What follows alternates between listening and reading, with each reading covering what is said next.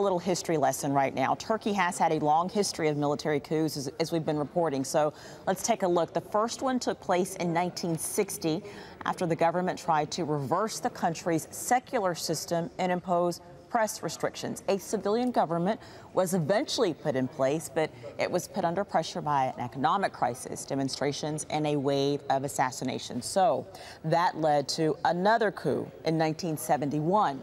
The instability continued, and Turkey changed prime ministers 11 times before the army once again intervened. That was in 1980. Let's get to 1995 now. Turkey's first religious party was elected, but the military forced the prime minister to resign 2 years later.